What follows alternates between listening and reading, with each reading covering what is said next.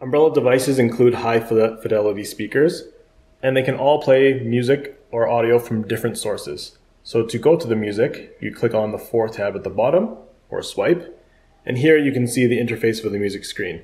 From here, we can easily select a track by clicking the track button at the top left, and we can choose the source that we would like, either your own music library, the radio, or some other source. So we can begin by choosing our music library, browsing by artist, albums, tracks, or playlists. So let's choose some artist. And now I will pick a song and choose it from the album. And let's just play this one. Here you can see the track playing, the name, and the title. We can adjust the volume by hitting the volume here, sliding it up and down.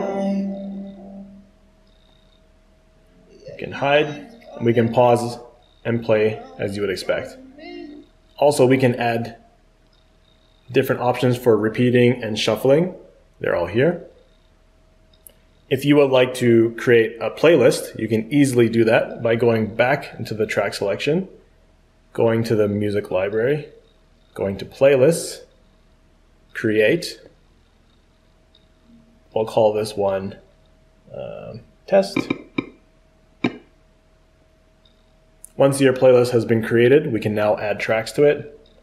So let's go to our artists and let's add this track to the playlist. We're going to add it to the test playlist that we just created. Let's go back and let's add another artist from, let's say, a different album. Let's go to add this track, let's say, to test, and this track to test. Once I've done that, I've now created my playlist, and I can easily play my playlist by going to Music Library, Playlists, click on Test, Play All. So here I'll begin playing my playlist, and I can skip tracks to the next, and the next. We can also create sync groups. So to do that, simply click on the top. Here you can see a listing of all the different panels. So to create a sync group, all you need to do is hit the check mark to add a panel to the sync group. Here I've added 2 different panels, and I can adjust their volumes individually. Or I can adjust the volume of the sync group by sliding the bottom bar.